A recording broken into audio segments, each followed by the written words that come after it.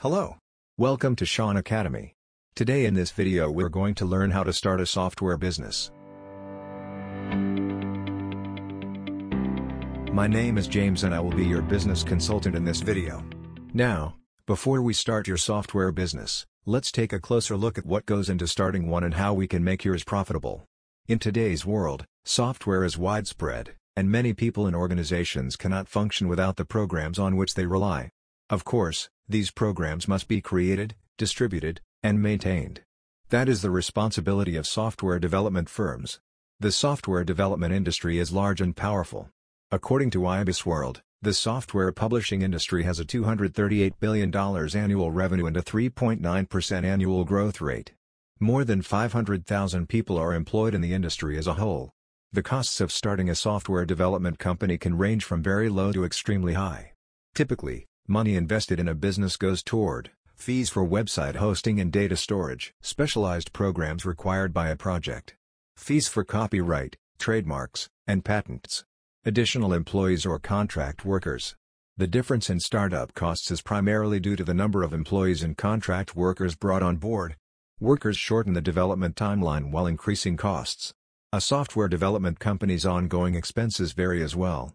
A program like Microsoft Dynamics 365 necessitates far more servers and far more personnel to maintain, resulting in significantly higher operating costs. A software development company's target market can be almost anyone, but it must be well defined. A clear understanding of a need that people or businesses have, and how a program addresses that specific need, is required for business owners. Software development firms have traditionally charged customers on a per-license basis, but many are shifting to a software-as-a-service model instead. Customers in this arrangement pay a monthly fee to use the developing company's program. This fee usually includes some level of support. Only a few outlying software development firms charge license or subscription fees. Instead, these businesses typically incorporate advertisements into their programs or provide training for a fee.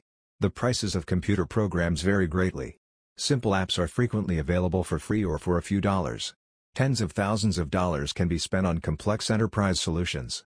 For example, Angry Birds was previously priced between 99 cents and $2.99 but is now available for free. Microsoft Dynamics 365 can cost $190 per month per user. By offering additional services to clients, software development companies can increase their profits. Expedited support, additional training, and program customizations may be available at an additional cost.